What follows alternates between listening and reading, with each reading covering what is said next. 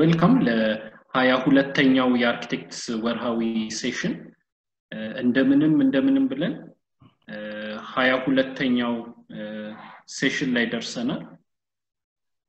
ይሄ 22ኛው ሴሽን እንግዲህ ወርልድ ክላስ ሲቲ በሚለው ቶፒክ ላይ ያው አሁን በጣም ዲስከሽን ላይ ስለ ከተሞች ብዙ እየተባለ ነው። በእኛም አካባቢ ያሉ ብዙ እንቅስቃሴዎች አሉ። ከዛ ረገድ እንግዲህ የአርኪቴክቶች ፐርስፔክቲቭ እና ይሄ በተለይ ወርልድ ክላስ ሲቲ የሚለው ሐሳብ ምንድነው የሚለውን ለመነጋገር ነው የዛሬውን ፕሮግራም ያዝነው እና ወርሃዊው የሚያተኩረው እዛ ላይ ነው። ስለዚህ ሰላማዊት ወንድሙ PhD ካንዲዴት ዩኒቨርሲቲ ኦፍ ግሪንዊች ግብዣችንን አክብረሽ በመገኘትሽ በዚህ ፕሮግራም በአድማጮች በአባላት ስም በጣም አመሰግናለሁ። እሺ ብሩክ thank you በጣም ያለሁት ዩኒቨርሲቲ ኦፍ ሼፊልድ ነው። ትንሽ big but it's okay አንድ ዲስክሌመር ከመጀመሪያ በፊት ስፔሻሊቲ or የሪሰርች ፎከስ ወርልድ ክላስ ሲቲ ሜኪንግ አይደለም ግን አሁን ወቅታዊ ጉዳይ ስለሆነ እና ብዙ ፐብሊክ ዳያሎግ ሲደረግበት ስለማላይ ለዛ ነው ይሄንን ቶፒክ ለዚህ ዲስከሽን የመረጥኩት። ሶ ዋናው ፕሬዘንቴሽን የሆነው ወርልድ ክላስ ሲቲ ምንድነው፣ ምን አይነት ኔጌቲቭ ኢምፕሊኬሽኖች አሉት፣ አሁን ዲቨሎፕ እየተደረገ ያለው የ10 ዓመት እቅድ ጋር ምን አይነት ግንኙነት አለው የሚለውን ባጭሩ ዳስተን ከዛ ወደ ዲስከሽን ለመግባት ነው። ሶ እንደምናውቀው አዲስ አበባ በጣም እየተቀየረች ነው በፍጥነት። ከዛም ባለፈ አገራችን የኢኮኖሚና የፖለቲካ ሪፎርም ፕሮሰስ ላይ ናት ያለችው። we are slowly liberalizing እና ያው እንደሚታወቀው ሁሉም ነገር ከተሞች ላይ ተጽዕኖ አለው። ኢኮኖሚ ሪፎርሙ በተወሰነ ከተሞች ላይ ተጽዕኖ እያመጣ ነው። ሶ አንዱ የዚህ ተጽዕኖ መገለጫ ከተሞች ላይ የሚደረጉ ግሎባል ካፒታልን ለመሳብ ታስበው የሚሰሩ ኢንፍራስትራክቸሮች ላይ ትኩረት መደረጉ የዚህ አንድ ገጽታ ነው። ይሄንን ፌኖሜናል ወርልድ ክላስ ሲቲ ሜኪንግ እንለዋለን። in more detail እንገባበታለን ግን ለምን ይሄ ቶፒክ እንደመረጥኩ ባጭሩ ለመግለጽ ነው። ሶ መጀመሪያ what is a world class city? ያው ሐሳቡ ከወርልድ ሲቲ ጋር ነው ግንኙነቱ። ሁላችንም የምናውቀው the cosmopolitan city, the global city, the alpha city ሲባል በአብዛኛው የግሎባል ሳውት ከተሞች አይዲል አርገን የምንይዘው ኒውዮርክ፣ ቶኪዮ፣ ፓሪስ በጣም ኮምፓክት ሃይ ራይዝ ዲቨሎፕመንት ክሊን ስትሪትስ big open public spaces ያሉባቸው ከተሞች ናቸው። world class city ስንል ግን እነዚህን world cities directly ለማለት ሳይሆን የነዚህን world cities image ይዘው የሚገነቡ ከተሞች ለማለት ነው። so what are world cities ብንሄድ what are world cities? Primarily they are primary nodes in the global economic network ማለትም there are places where global business is done. So there's an accumulation of global capital in these cities. So Leon Michelo, andanya it's because they are connected with a lot of other nodes. It's because they are the location of major corporate headquarters or specialized service firms, which they are part of organizing the world economy. That's why they're important. That's why wealth is accumulated there. But all cities are not world cities. No, all cities are not equally connected or even connected at all. So we're talking about global economic inequality. In the world economic system, የአገሮች ወይም የከተሞች ቦታ የሚወሰነው እንዴት ነው ብለን እየጠየቅን ነው። So during the Cold War there were two major schools of thought በዚህ ጉዳይ ላይ። አንደኛው modernization theory ነው። ማለትም its outlook towards capitalism is positive. It says one now if a country can get integrated into the global economy it can progress on to modernity, right? We can catch up, we can create those cities and that lifestyle will አካሄድ ነው። On the other side, the most structuralism አለ, and this is more the communist school of thought. And እዚህ ጋር ደግሞ ያለው የዓለማችን የኢኮኖሚክ ስትራክቸር ራሱ it marginalizes poor countries and it exploits poor countries የሚል approach ነው እና under this one now drive is to make sure inequalities within a country are decreased. You know, since all the evidence is since the Cold War ended, it's been almost 30 years. Both sides seem to have a grain of truth. As countries are being integrated into the world economy, people are being lifted out of poverty. So modernization theory, in a way, there is truth to it. On the other hand, there's also truth to the communist or structuralist outlook. Not because inequalities within countries are rising. So ይሄ በሚሆንበት ጊዜ አንዱ የግሎባል economic inequality መገለጫ poverty is not the same in all countries. In core countries ማለትም የኢኮኖሚክ ኮር ወይም world cities ያሉባቸው ሀገሮች ላይ የሚመለከት it's relative poverty in the sense that you live below the average person in your country, you're designated poor. If we look at peripheral countries, global south, you find absolute poverty, which means you are barely able to survive basic necessities. It's a question of survival. Now we have absolute poverty. So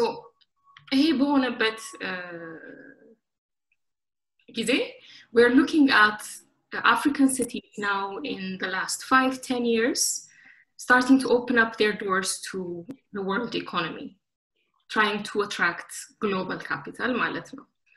It's part of the process of being integrated into the global economy. Your cities start to connect with other cities, start to become competitive with other cities. That's part of the modernization theory. That's part of the ideal of urban economic development, is to start to get integrated into the global system. So Ethiopia position is limited in 2018 we were the 5th biggest host economy for global capital. Africa ውስጥ ማለት ነው. So አብዛኛው ይሄ ካፒታል ሄደው ወደ ኢንዱስትሪalization ወይም ወደ agriculture ቢሆንም አሁን more and more we're starting to see this capital venture into the urban sphere. So that's why today this conversation is about world city making. We are in a position where we aren't yet integrated or integrated fairly into the global economy, but we are opening our doors to global capital. So hey, ምን አይነት ሪስኮች አሉት፣ ምን አይነት ፊቸሮች አሉት የሚለውን ለመመልከት ነው እንግዲህ world cities ላይ ፎከስ እያደረግን ያለነው. So the world class city is an idea. And ከተማ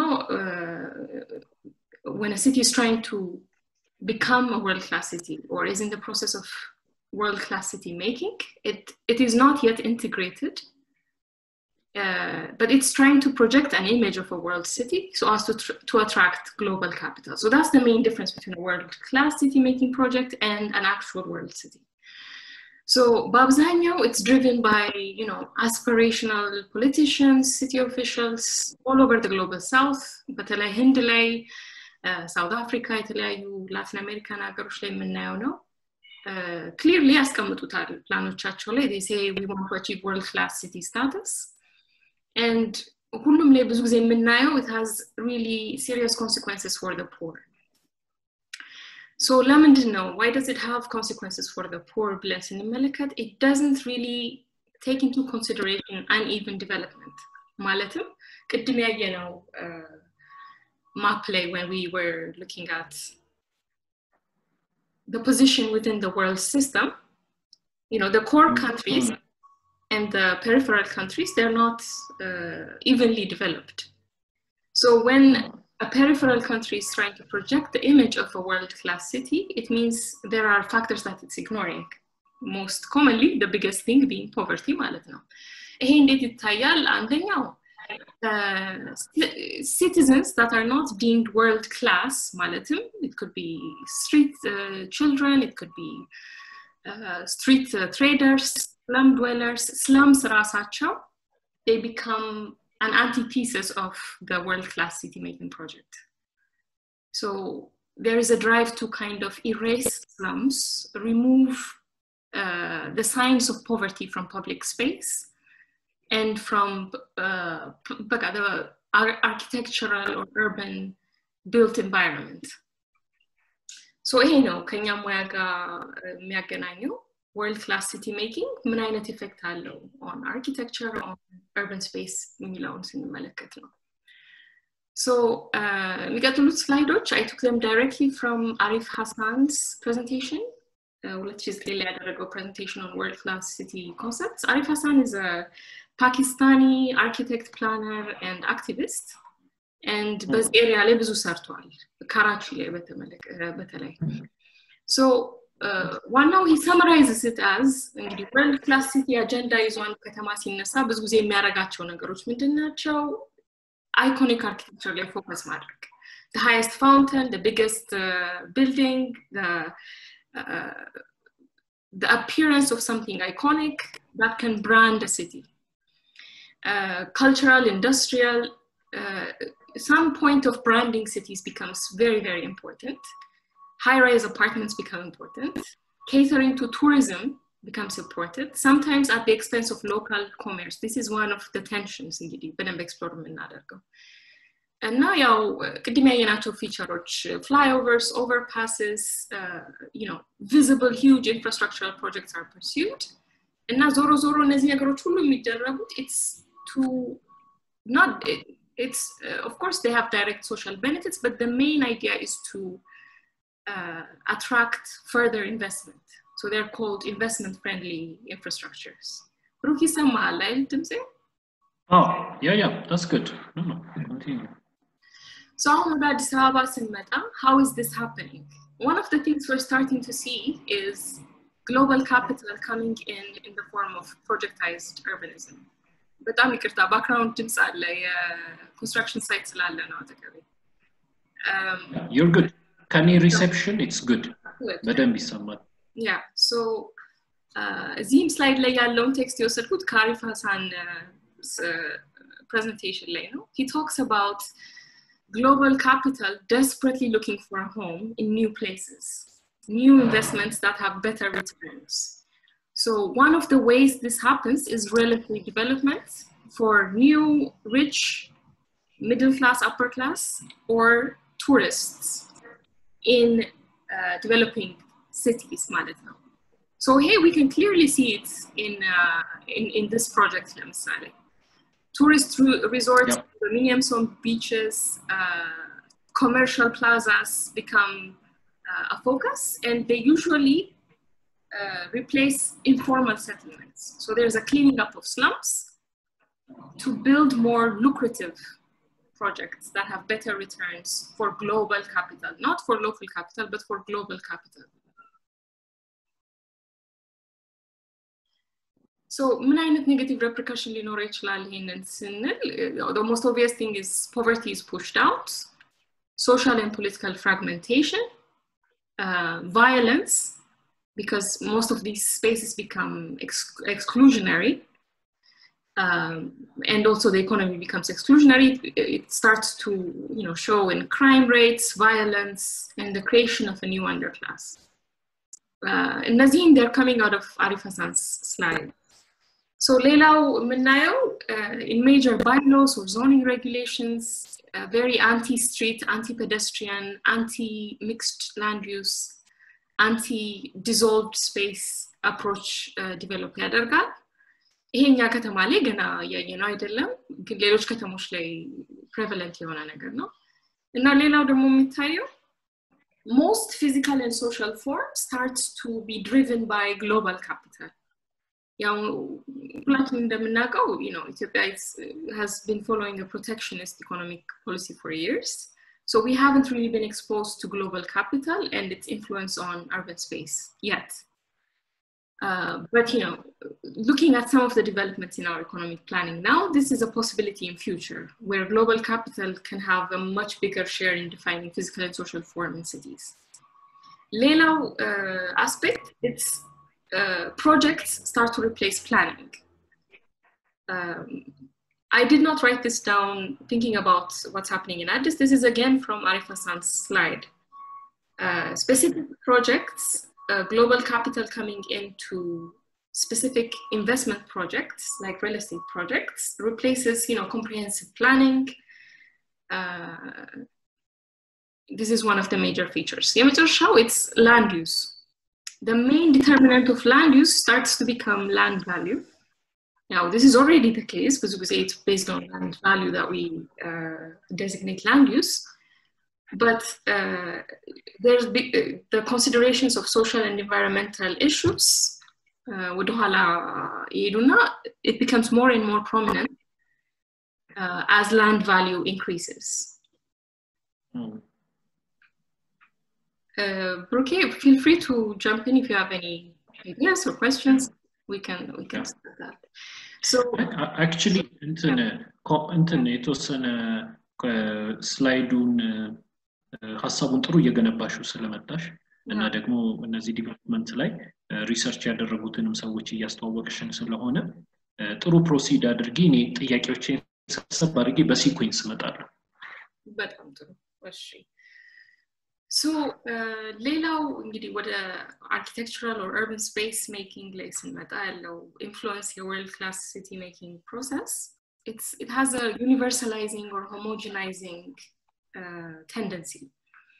ማለትም የurban space aesthetics የሚወሰደው it's from the original world cities.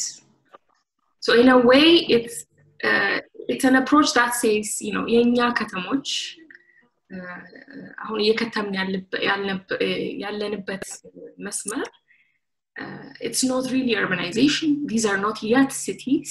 A city has to look this way to be a city of the world የሚለው approach ማለት ነው። እና አሁን እዚህ ፒክቸር ላይ አሁን ለጋር ፕሮጀክት ላይ ያለው ስንመለከት there are just a few things that you can reflect on እዚህ ፒክቸር ላይ. If you really ask where is this can be anywhere except mahal ላይ ያለችው building. This picture can be anywhere because it's a very universal image of the world city. ሲቀጥል who is in this space ብለን ስንመለከት who is missing in this space ብለን ስንመለከት do we really see the majority of Addis Ababa's dwellers in this picture? ማለትም መንገድ ላይ የምናየው scene, the actual reality of poverty right now, is it at all visible in this picture? Where do the street dwellers go? Where do the street vendors go? Taxiochu, where do all these things fit within this image of, the Paris type cafe culture aesthetic? የሚለውን ጥያቄ መጠየቅ እንችላለን። ሌላው እንግዲህ strategic planning ይያዛል። ማለትም አሁን ይሄንን የሪቨርሳይድ ፕሮጀክቱን ለምሳሌ ብንመለከት it's a wonderful project. It's bringing in a lot of investment into the city that is really needed. But then when you try to think about the strategic questions it raises, ብዙ መልስ ገና ያለን አይመስለኝም, but I'm happy to discuss this. So የመጀመሪያውን picture ስናየው, again, when you ask where is this could be anywhere. You see the high rises in the background, you see the boulevard type pedestrian streets and the clean water. This could be literally anywhere. And now, who will use these spaces? How often will they use the spaces? How will this affect the land value behind this development? Who will benefit from this land value capture or gain? And now what will happen to the neighborhoods behind this? So one of the things about global capital is, ራሱን reproduce የማድረግ tendency አለው. So the neighborhood behind this becomes a big opportunity for further global capital to come in to develop further real estate that can have high returns, and so on and so forth. ራሱን reproduce የማድረግ tendency አለው. So ከታች ያለውን image ደግሞ ስንመለከት, who is living now in these areas? ከየት ነው የመጡት? ለምንድን ነው እዚህ ቦታ መኖር ያስፈልጋቸው? ወዴት ነው የሚሄዱት? So how are they surviving right now? How will their lives change? And most importantly, ከዚህ በሚነሱበት ጊዜ will they be more productive? Will they be economically important to the city? Will they have a piece of the economy of the city የሚለው ጥያቄ ይነሳል። Another picture, again, this is also about architectural urban space. የመጀመሪያውን picture ስናይ it's Mekelle. It's just a small secondary road in Mekelle. Yeah. ቡና ቤቶቹ ምናምን ነው. They have a very interesting እንትን. Yeah, again, ከቅድሙ ጋር ልናስተያየው እንችላለን. You see the cafe culture here, and you see the street vendor food stalls on this picture, እና አንድ ጥያቄ ግን አለኝ የመቀሌው ፒክቸር ላይ ቡና ቤቶቹ ሰዎቹ በፎቶሾፕ ወጣው ነው እንዴ ወይስ ቡናዋ ትታያለች ግን ያው የአርኪቴክት አይን አንዳንድ ጊዜ ግን please proceed. Yeah, so እዚህም ጋር ስንመለከት ነው ጥያቄ ነው actually ያነሳው እንደዚህ ጸጥ አይልም probably ጠዋት የተነሳ ፒክቸር መሆን አለበት እንጂ የምናውቀው ስፔስ ነው ይሄ ይሄ ሜክሲኮም ይመስላል ከለሮቹ the purple በጣም bold colors ግን it's a very interesting picture. Proceed. በጣም interesting. Yeah, so I mean you can just look at the space and look at the economy of this space. Street vendors or small cafes or waste management system was you like tayal. It's a much smaller scale, but it's more suited to the community it's serving. ይቀራረባል አሁን ካለንበት ኢኮኖሚክ ደረጃ ጋር or ያናኗር ዘይቤያችን ጋር የተቀራረበ ነው. So again የቅድሞቹን ጥያቄ መልሼ እዚህ ጋር ስጠይቅ የት ነው ይሄ ቦታ ቢባል ብዙዎች ሊመልሱት ይችላሉ። ማን ነው ይሄን ቦታ የሚጠቀመው? how often? እዚህ ይሄ የኮብልስቶኑ ለምሳሌ መንገድ እዚህ ጋር መሰራቱ ማንን ነው የጠቀመው? እነዚህ ቤቶች ቫልዩ መጨመሩ ማንን ነው የጠቀመው? ከዚህ ጀርባ ያሉ ኔበርሁዶች እንዴት ነው አፌክት የሚደረጉት? so የታችኛውን ፒክቸርም እኔ of course የተለያየ ስኬል ላይ ያሉ ከተሞች ናቸው የተለያየ urban spaceዎች ናቸው ግን we can also ask similar questions. ይሄንን ስፔስ ካለቀ በኋላ ከተገነባ በኋላ ያራዳው pedestrian street አዲስ ተጠቃሚ የሚሆነው ዴሞግራፊክ ማን ነው? ከየት ነው የሚመጣው? why are they here? ኢንካማቸው ከየት ነው? how will their lives change? And now, will they be more productive as a result of the changes we have made? Economically speaking, hey, intervention መደረጉ እዚህ ጋር ያሉትን ሰዎች ምን ያህል more productive ያደርጋቸዋል in terms of economic returns ማለት ነው.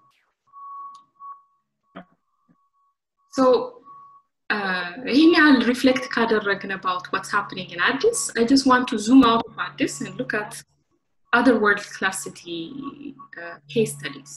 የመጀመሪያው it's Delhi's experience. Sorry, Mumbai ለማለት ፈልጌ ነው ይቅርታ ስላይድ የሙምባይ ኤክስፒሪየንስ ነው። ይሄ ከ2005 ጀምሮ በወርልድ ባንክ ድጋፍ እየተሰራ ያለ በደንብ explicitly we're transforming Mumbai into a world-class city ብለው running ያረሙት ያሉት ፕሮጀክት ነው and it's a best case scenario of world-class city making.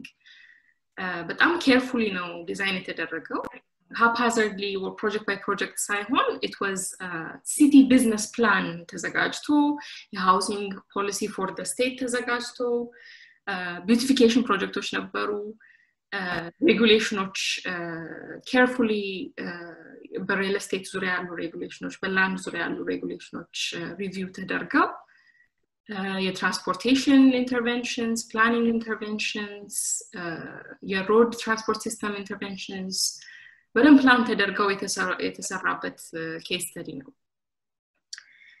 When we look at what it has done to the city, there's a book 2015 አካባቢ የወጣ by Gertner that's really famous around this project. So Gertner starts to talk about ruling by aesthetics. መሬት ላይ ሲወርድ the process became የሱን definition directly ላነበው እችላለሁ a practice of evaluating territory based on its adherence to aesthetic norms. So the value or the significance or the importance of any urban space ዋናው መጀመሪያው criteria evaluate ማድረጊያው it's aesthetics. So automatically ይሄ ምንድነው የሚነግረን slums they rank very low, so they are quickly removed. So I've just put down the contents page of the book because there's not enough time to discuss it in depth. Some of the major themes he comes up with are governing through property, how slums become a nuisance, how there's a sense of not belonging by citizens, by dwellers, and there's massive resettlement connected with this process. Now, this is not to say that ኢትዮጵያ ላይ ይሄ ነገር ይደገማል or በዚሁ ፎርማት ይቀጥላል ማለት ሳይሆን documented ያሉ ኬዞች ላይ these are some of the effects that are well known. ሌላ ደግሞ we can take a very negative case just to balance it out. The most negative case I've been able to find, which also comes out with a መጽሐፍ በቅርብ ስለወጣ ነው about this case, is the Nairobi case. So Nairobi came out with a plan called Nairobi Metro 2030, a world-class African metropolis. And again, define ያደረገው it's the intentional concerted effort to create the image of the world city and revitalize architecture, revitalize urban neighborhoods. That was the main effort. So ከዚህ በኋላ ያሉ maybe ሶስት ስላይዶች ከኮንስታንስ ስሚት ነው የወሰድኩት. her new book Nairobi in the Making looks at precarious architecture, world-class futures, and urban belonging. I highly recommend it. So these areas are called gorofas in Nairobi. These areas were formerly predominantly slums. They have been cleared and they're being developed by private developers. So the land is parceled out, sold to private developers, and they develop these buildings. In the Manacho, they're usually ground class 4, 5, 8 or more. Quality lesson meta, we find major problems. Now, they have title deeds, they have commissioned architectural plans, they're signed off by county offices. They're very different from what's on the plans. Why? Because there's corrupt construction industry and supervision by city councils is not strong. So, ከዚህም ባለፈ ያው እንደምታየው construction it's not of the highest standard. ከዛ ባለፈ ደግሞ because these neighborhoods pop up really fast, drainage is a problem, sewage is a problem, services, electricity, water is rationed and intermittent. እና እነዚህ አካባቢዎች ላይ መኖር it's got its challenges. The worst part is most of these buildings collapse. The degree of corruption and unethical practices in the construction industry is so bad. ብዙ ቦታዎች ላይ ኮላፕስ ያደርጋሉ ህንጻዎች. It has gotten to a point where people associate or call these buildings fake buildings, fake architecture, because and like in most African cities, ይታወቃል ብዙ counterfeit ነገሮች አሉ, counterfeit beggars, counterfeit car dealers, or so these buildings በዛው አካሄድ they are seen as fake buildings. They aren't really buildings. ከጎን ያለው መሃል ላይ ያለው it's a collapsed building. It's a collapsed building. Right. So this is rampant. This is happening in huge areas of land. So this is another collapsed site. and market ሲደረጉ እነዚህ ህንፃዎች now people have started talking about how strong is your building as if that's supposed to be in question so this is the extent to which corrupt or unethical construction industry advanced backed up by the pursuit of cleaning up the image of a city can have negative effects ሌላው ደግሞ fake architecture ሲባል I wanted to bring in this case of this model house that was built for an art exhibition, and the name of it was called This Is Not a House. So it looks like a house. It's got all the components of a physical dwelling. It's not connected to any electricity. All the plugs don't go anywhere. Water, sewage, nothing. It's not connected to anything, to any services, to any kind of infrastructure. So yeah, በሚሆንበት ጊዜ can we really call this dwelling a house? That was የዚህ art piece ሀሳብ እሱ ነበረ. So fake architecture ሲባል I also thought about this, so I just included it in the slides. So ተመልሰን አሁን ወደ ኢትዮጵያ ወይም የአዲስ አበባን የ10 ዓመት ፕላን ስንመለከት there is no explicit mention of world-class city building in the 10-year plan, which is positive. But there are really ambitious numbers of developments planned. ለምሳሌ ኮንዶሚኒየሞች ቢባል እንግዲህ በጂቲፒ ፔሪድ 384,000 ገንብተናል። አሁን በአዲሱ ፕላን 880,000 ዲቨሎፕ ለማድረግ ነው የታሰበው። privately built housing 660,000 ዩኒት ይገነባል ተብሎ ይገመታል። በሪል ስቴት ፈርሞች 440,000 ዩኒት ይገነባል ተብሎ ይገመታል። So I'll be honest, I haven't looked at the document in detail, but a post on Twitter by Robel it really got me thinking, የት ነው የሚገነቡት እነዚህ ዩኒቶች? Clearly, the limits of the city, because of political, social reasons, are, not negotiable at the moment. So it's going to be infill mostly. So what's going to change? Which neighborhoods are going to be redeveloped? Or which empty spaces are going to be filled in by these housing projects? And who is going to build them? How is the construction sector going to cope? Does the construction sector have the capacity to build at these rates? The construction sector capacity build እናደርጋለን የሚል drive እንዳለ ይገባኛል, but how fast is that going to happen in 10 years? ይሄን ያህል ለውጥ ማየት የምንችለው እንዴት ሲሆን ነው? And what risks are associated with this የሚለው ነገር it's just something I feel there needs to be more conversation about. እስካሁን ድረስ I haven't really seen much conversation on this issue.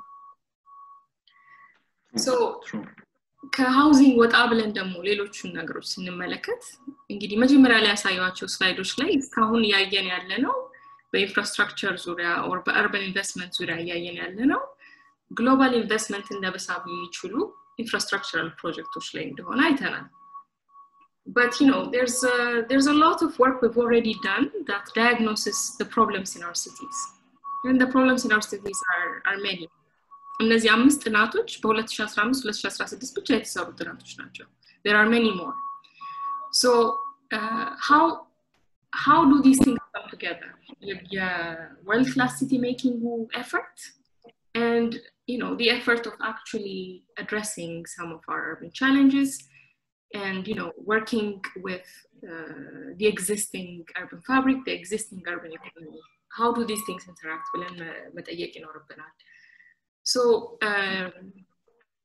I was thinking about this, and I wanted to bring in for the conversation ትንሽ ሰፋ ለማድረግና to look at an interesting case. I wanted to bring in the Dhaka structural plan and discuss it because I think it does a lot that goes beyond the image, that addresses integration into the global economy, global competitiveness, while also thinking about inequality and our current poverty. So ከዚህ ላይ የወሰድኩት አንድ 5 ፖይንተሮች አሉ and the next 5 slides will just be discussing those. የመጀመሪያው it's rule of law, stringent construction industry. የሚቀጥለው it's planning. How are we planning our cities becoming globally competitive? Does the 10-year plan really look at our cities as globally competitive cities, or does it address urban issues only? Urban problems, more or less. የሚቀጥለው implementation ላይ ነው። ከFDI የሚመጣ economic growth, how do we make sure it doesn't exacerbate inequalities? ይሄ ደግሞ it doesn't necessarily even need to be ከተማ ላይ focused የሆነ or urban space ላይ focused የሆነ ላይሆን ይችላል. It could be the industrial parks, for instance. The industrial parks ኢንቨስተሮችን ለመሳብ የሚሰሩ massive infrastructure projects. How do they affect inequalities in cities? ሌላው commitment to functionality ነው። ቅድም ያየነው የመጨረሻው fake architecture, the house without any connections to anything is not functional. So how do we stay committed to functionality is the 4th point. And finally, how do we ensure local productivity continues to rise? So in these points, I think there's a lot that we can kind of take away from the Dhaka plan. It's not really coming from the Dhaka plan, but just reflections of the Nairobi case. Maybe Zile Brook Kantamga we can discuss further. Okay? Our construction industry, the ethical standards, the efficiency of our local construction industry has to drastically change, transform, and grow in order to cope with the demand that is coming. ከውጭ የሚመጡ construction firms ሊኖሩ ይችላሉ, but despite this, it's imperative at this point because እስካሁን ድረስ እግዚአብሔር ይመስገን we have a pretty safe construction industry, but this is not guaranteed. When the speed, the economics of construction changes, less ethical practices ሊመጡ ይችላሉ. So this is something we really have to think about. And the second question is, of course, planning. How can our cities be globally competitive? ብዙ ጊዜ our plans are trying to address the urgent issues of dealing with the problems, directly የሚመጡትን problems solve የማድረግ ሩጫ ላይ ነው ብዙ ጊዜ ያለ ነው። ግን is there a way to make sure that our cities are really competitive, not by attracting necessarily global capital, but also by working on efficiency of our cities? So efficiency እንዴት ልናየው እንችላለን? የዳካ ፕላን ላይ it looks at 4 things. It looks at livability. How livable is our city? This has to do with the compactness of land use, connectivity. How productive are we as we move around our day? Maybe we can just reflect on our own experiences. But how productive was your day today moving around the city?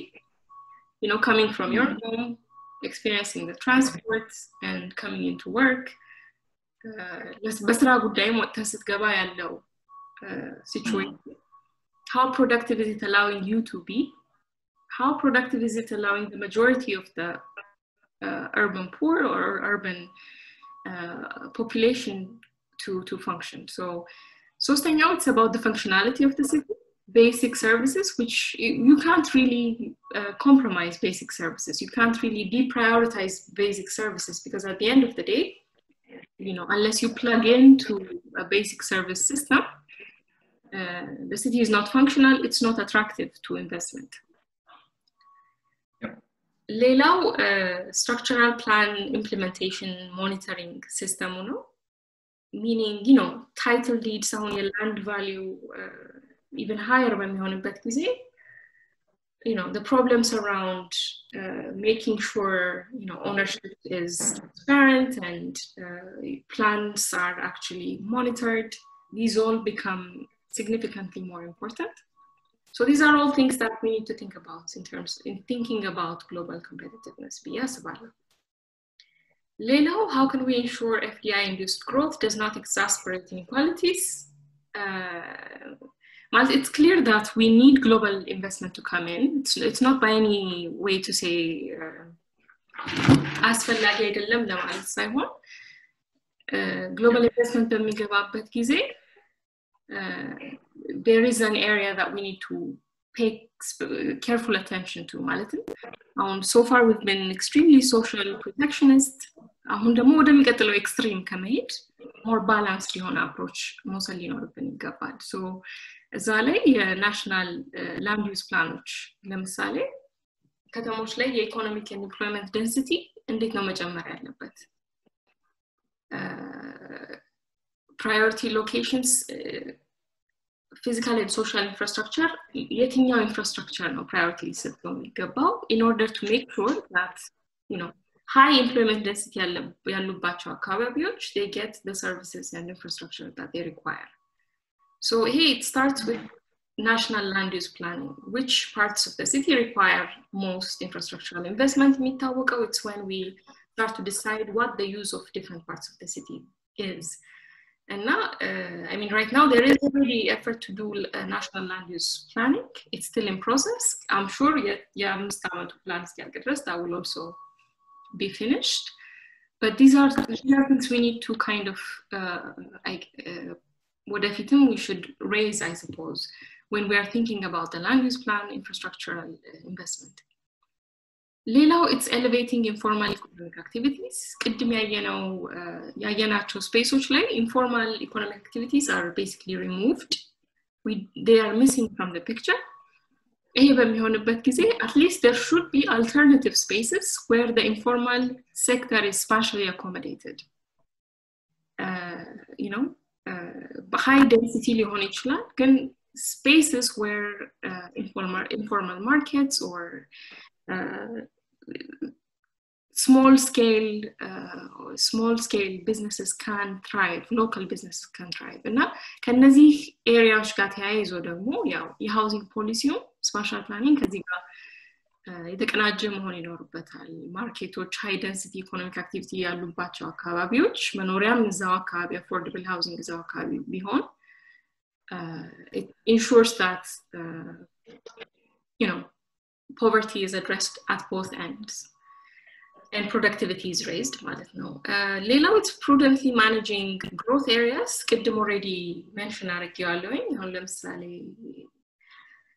investment የሚያመጡ ፕሮጀክቶች ፕላን ስናደርግ like the industrial parks we also need to think about spatially እንዴት ነው ከተማው ጋር integrated የሚሆኑት እና require የሚያደርጓቸው functions አብረው እየተገነቡ ነው ወይ so the infrastructure the services these need to also we need to also think about the social services and infrastructure that come along with the big world-class making projects ማለት ነው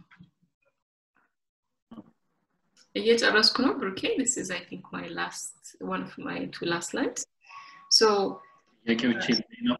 ስለሆነ ጥሩ ነው I hope we're good on time yeah so ሌላው how can we other parts of ensuring inequalities are not exacerbated is investing in infrastructure and effective land use management it's the most critical part with land value rising if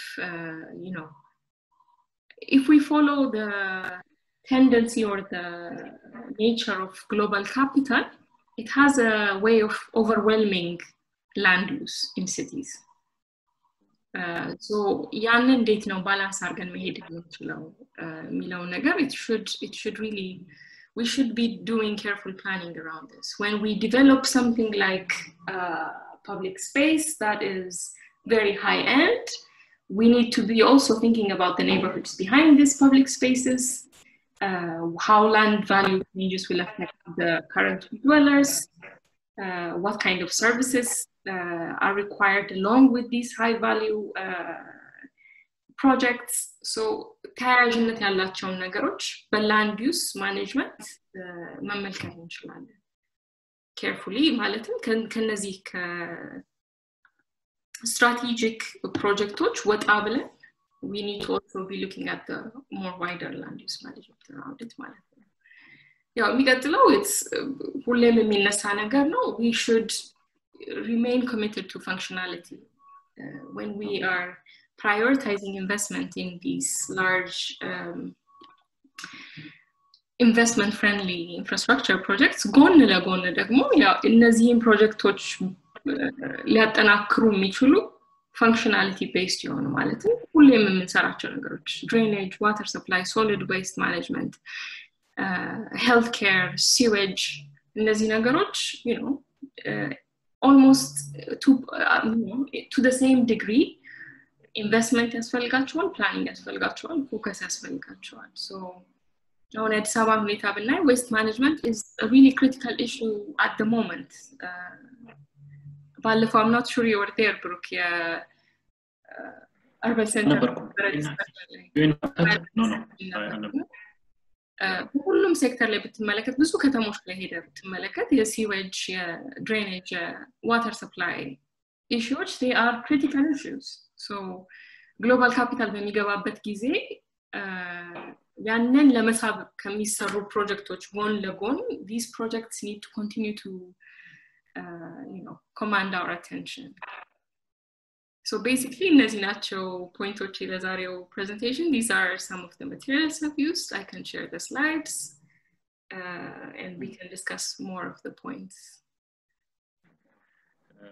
thank you Salam በጣም ሰፊና detailed presentation ነው በጣም interesting ሐሳቦች ናቸው በአጭር ስላይድ ውስጥ ግን ሐሳቦቹ ከዓለም አቀፍ ኬዝ ስተዲ ነው ካለው ጉዳይ በጣም ጥሩ አርገሽ ቀንጨብ አርገሽዋልና I think ቶፒኩም የተመረጠበት አሁን ከተማችን ላይ ከሚደረገው እንቅስቃሴ አንፃር በተለያየ ሰርክል በተለይ በአርኪቴክቱ ኮሚኒቲ በፕላኒንግ ኮሚኒቲ ውስጥ ያሉ ሰዎች ጥያቄ ማንሳት ጀምረዋልና በቂ ውይይቶችም እየተደረጉም ስላልሆነ ከዛ በተጨማሪ ደግሞ ባህሪያቸው ለየት ያሉ እንደውም በመንግስት ሜጋ ፕሮጀክቶች የሚባሉ እየተሰሩ ነው ከተማዋም በቅርብ ጊዜ ከፍተኛ ለውጥ ማሳየቷ አይቀርምና ለዛ ነው የኮንቨርሴሽን ነው ወርልድ ክላስ ሲቲ because ብዙ አርኪቴክቶች ዲቤት ያደርጋሉ በሶሻል ሚዲያ አሁን ኮቪድ ስለመጣ ትንሽ ፕላትፎርሙ ጠቦ ነው እንጂ በዚህ በአርኪቴክትስ ወርሃዊ ፕላትፎርሙን በሰፊው ለመውሰድ ይታሰባልና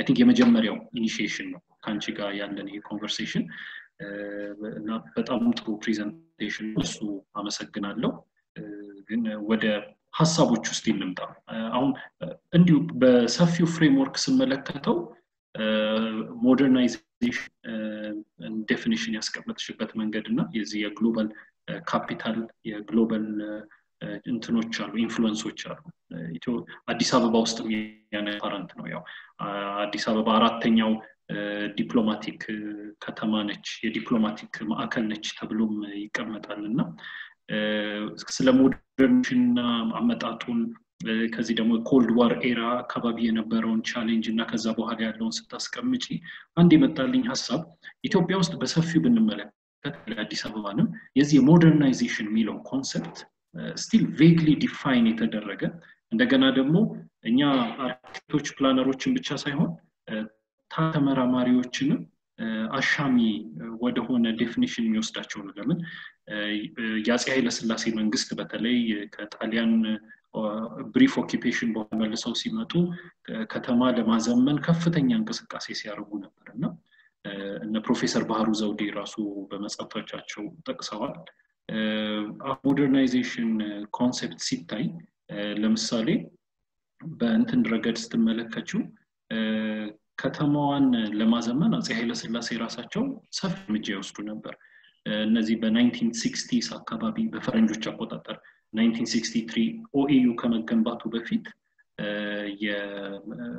የተለያዩ ከተማ ውስጥ የተሰሩ ህንጻዎች የOAU አሁን የAU ህንጻ ያለበት ጨምሮ ያኔ ኦርጋናይዜሽን ኦፍ አፍሪካን ዩኒቲ ነበር የሚባለው ECA ያለበት ማለት ነው የነ ሜዜዲኒ ህንጻ የመዘጋጃ ቤት ህንጻ የፊንፊኔ ቢልዲንግ መስቀል አደባባይ ጋር ያለው የብሔራዊ ባንክ ሄንሪ ሾሜት ህንጻዎቹን ስትመለከቻቸው ብቻ ሳይሆን ከተማንም ዲፋይን እንዲያረጉ አዲስ አበባም አዲሷ የአፍሪካ ሞደርኒስት ካፒታል ነች የሚለውን ሐሳብ ለማመላከት በንጉሠ ነገስቱ ከፍተኛ ፍላጎት ነበር ምናልባት ይሄ የዲሲዥን ሜከርስ ወይም ደግሞ የፖለቲሽያንስ አምቢሽን ሁሉ ጊዜ አት ክሮስ ስታቱ የማይቀር ነው የባለፈውን የኢህአዴግ መንግስትን ስንመለከት ፐብሊክ ሃውሲንግ ፕሮጀክቶች ላይት ሬል ሲስተምስ መንገድ ኢንፍራስትራክቸር ላይ ከፍተኛ ጥረት አለ የስቴት ዳይሬክሽን ወደ እነዚህ ልማት አቅጣጫዎች ይወስዳልና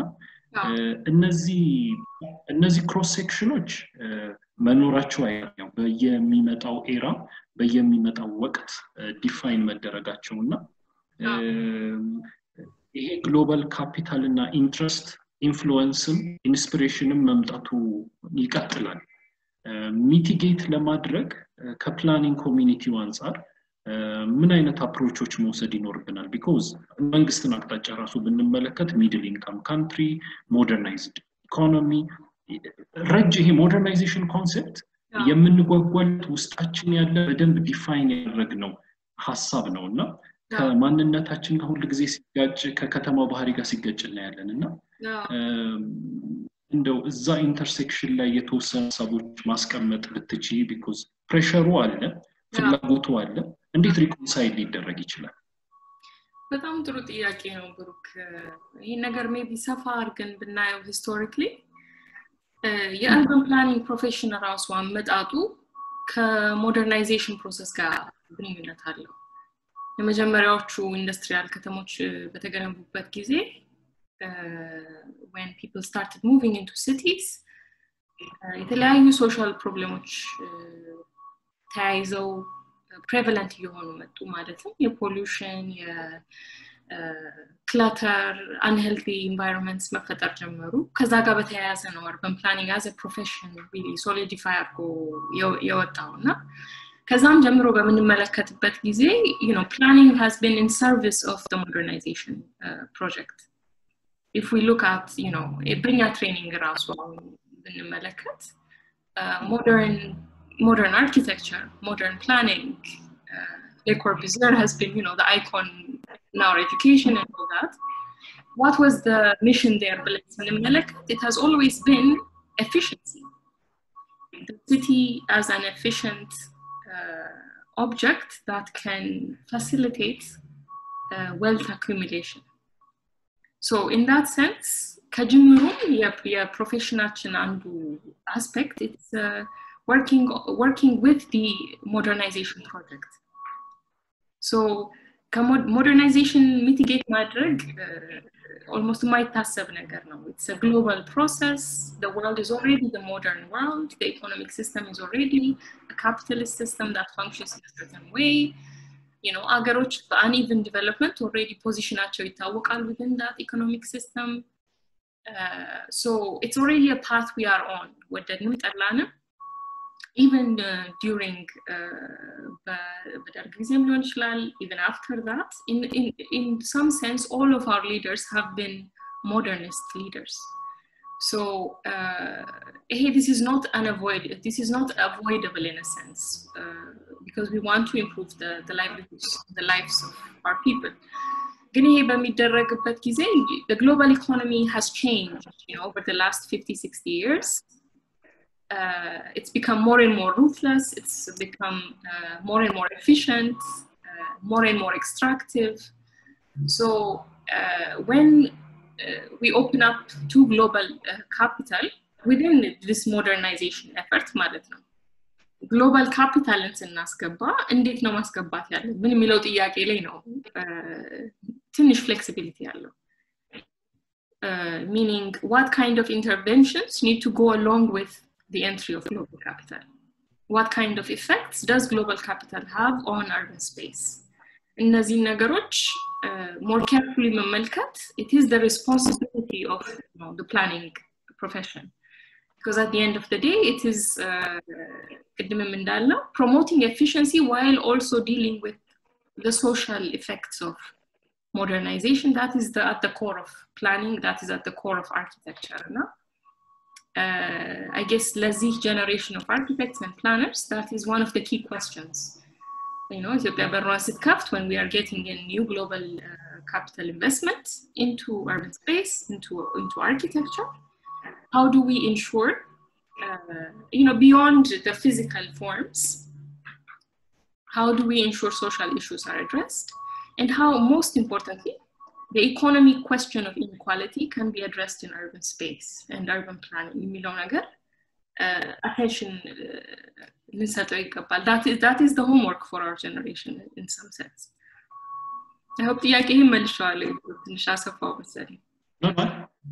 I know definitely ሐሳቡ ምንድነው ጥያቄው አለ ኮንትራዲክሽኑን ቻሌንጁን አንደርስታንድ ማድረግና እንዴት አርገናል ነው የሚለው በጣም ሴንሲቲቭ የሆነ አፕሮች ይፈልጋል ፕላነሮቻችንም even decision makers politicians involved መሆን አለብን መነጋገር ይኖርብናል ከዚህ ጋር ያይጂ እንደውም ላንቺ ላነሳብሽ የምፈልገው አዲስ አበባ በተለይ አፍሪካስ ኢንዲጂነስ ካፒታል ትባላለች ራሷን የቻለ ተራራቷም አመጣጡም ከጥቂጣይቱ እና ጼሚኒሊክ ከቆረቆሩት ታሪክ ጀምረን ስንመለከት እድገቷም ታሪኳም ኦርጋኒክ የሚባለው አካሄድ አለ በተለይ ካድዋ ጦርነት በኋላ መተው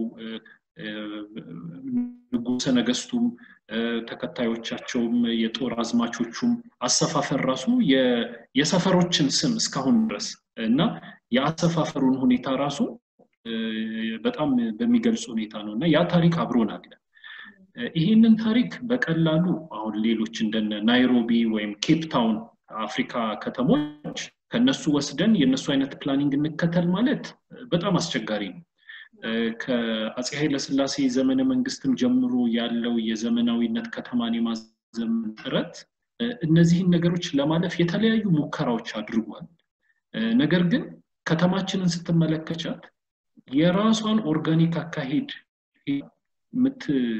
የራሷን መልክና ቅርጽ የምታስይዝበት ከፕላኒንግ ከሚሰጣት ቅርጽ በተለየ መንገድ ነው የሚሄደው ለምንኛ ባለሙያ ስለና አንዳንዴ ራሳችንን ስንጋጭ እናገኘዋለን ከብዙ ነገሮች እዚህ ላይ ደግሞ የፖሊሲ ሜከሮች ኢንትረስት አለ ቪዥን አለ በተለያየ ጊዜ ይይራል እንደው ብዙ ጊዜ በፕላኒንግ ኮሚኒቲው በአርኪቴክት ኮሚኒቲው የሚጠየቀው ፖሊሲ ሜከሮች የሚጠየቁት ጥያቄ የአዲስ አበባ ከተማ ቪዥን ምንድነው የሚል ጥያቄ ብዙ ጊዜ ይጠየቃል እና ደስ የሚለው ነገር የተለያዩ የፖለቲካ አመራሮች በመጡ ቁጥር የተለያየ እይታና መልከታ ነው የሚሰጠው አንድ ነገር ግን አንድ ሀቅ አለ እቺ ከተማ አዲስ አበባ ራሷ የቻለች ኦርጋኒክ ኢንዲጂነስ ከተማ ነች የራሷ ባህሪ አላት ባህሪዋን ጠንቅቀን አውቀን ለዛ በሚመች መንገድ አሁንም ቅርጽ ለማስያዝ ትግል ላይ ነን አንዳንድ ጊዜ እሷ ራሷ ቀድማ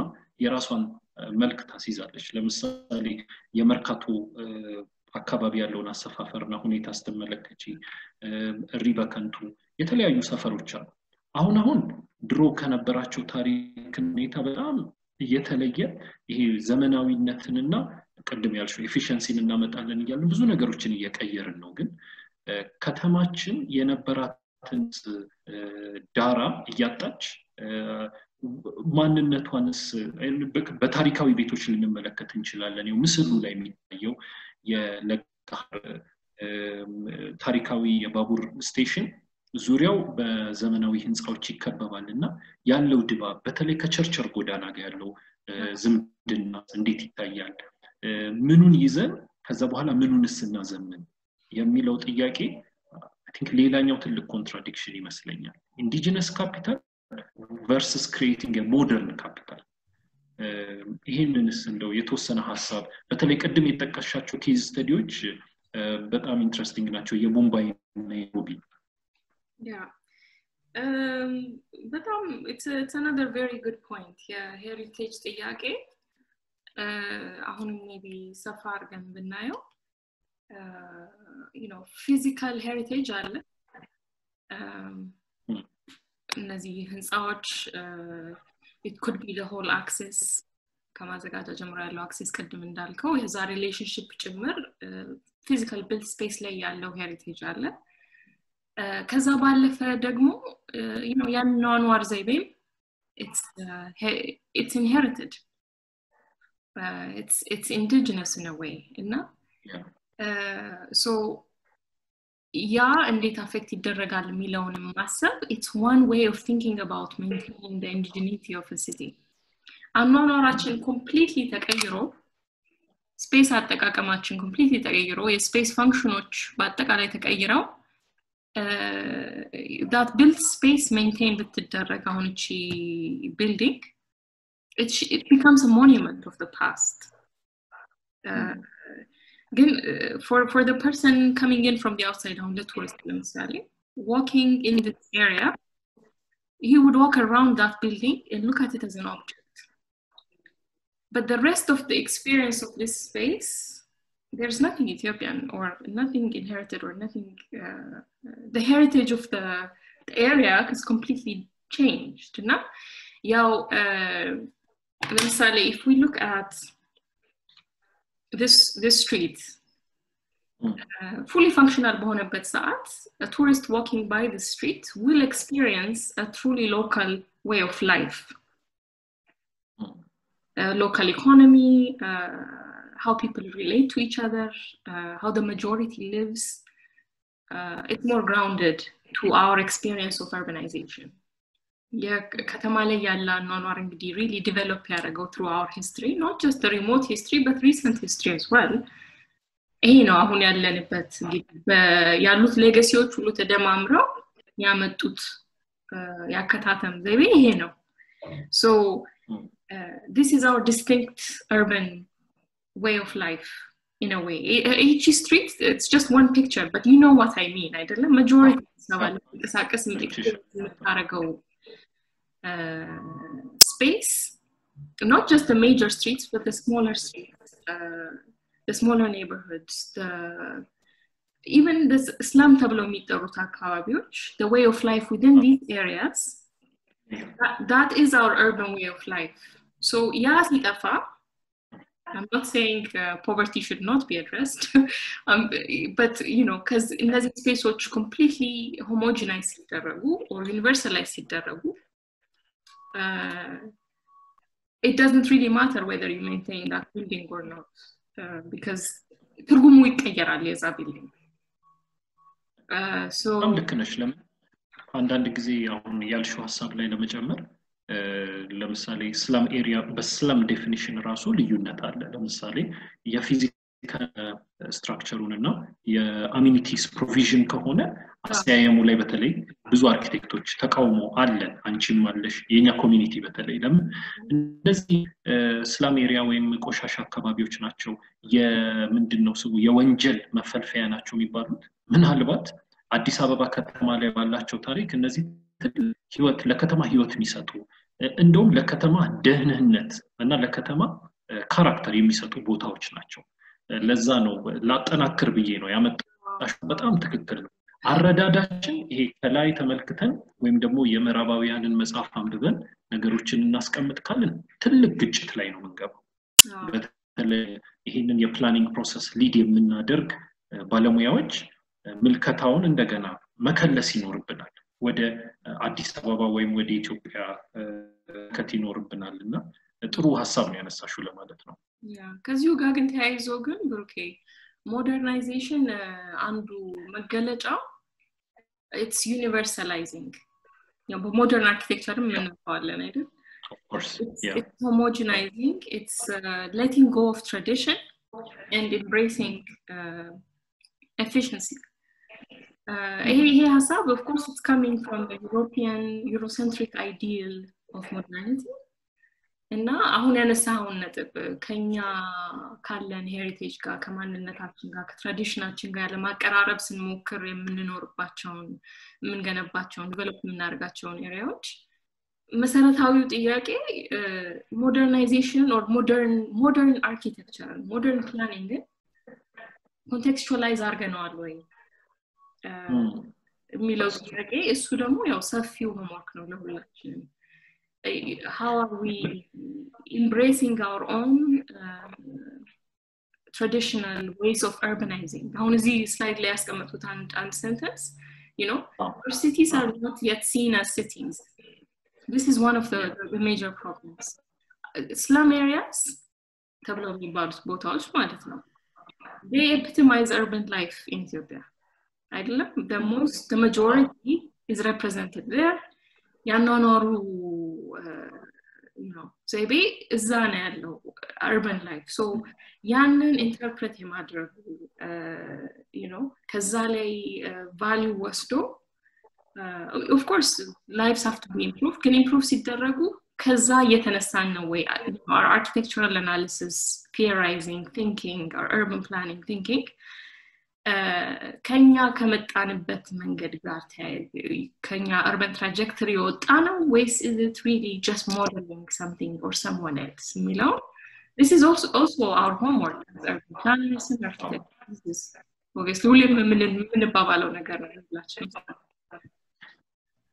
አይዶይ አሁን ያስቀመጥሽው ይሄ ለጋሃር ምስል በጣም ኢንትረስቲንግ ነውና እንደውም አንዳንድ ሐሳብ እስቲ ልጨምር ያው ከኛ ጋር የሚሰሩ ባለሀብቶች አሉና የለጋሃር ፕሮጀክት በሚዘጋጅበት ወቅት እንዳጋጣሚ የዲዛይን ውድድር ነበር እዛ ውድድር ላይ መሳተፍድል ገጥሞት ነበር የኛ መስሪያ ቤትና ለመወዳደሪያ ከሰጡን ምስሎች መሃል አሁን አንቺ ጋር ያለው ምስል ነው ያን ምስል ይዘን ከአንዳንድ ባለሀብቶች ጋር ስንወያይ በጣም ኢንትረስቲንግ ነው እነዚያም ከተማ ውስጥ በጣም ኢንፍሉዌንሻል ባለሀብቶች ናቸው ትልቅ ፕሮጀክት አላቸው ብዙ ሰው ቀጥረው የመንግስት ሰዎችንም እንደውም በልማት ምን ሸለሙ የተከበሩ ሐሳብ የሚሰጡ ሰዎች ናቸውና ምን አሉ ልክ ነው እንጂ እንደዚህ የኛም ከተማ እንደ አውሮፓኖቹ እንደ ዱባይ ይመት እንጂ እንደዚህ አይነት መንሸራሸሪያ ኮሪደር ማኪያቶ መንጠጣበት እንደው እስቲ ከተማችን ዘመና እንኳን እንመልከታት